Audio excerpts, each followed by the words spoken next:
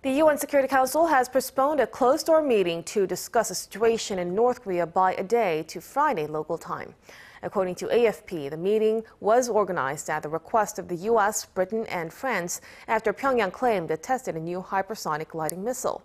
If confirmed, it would be a significant advance in the regime's weapons technology. But China and Russia, the Council's other permanent members, reportedly requested the postponement, saying they needed more time to investigate.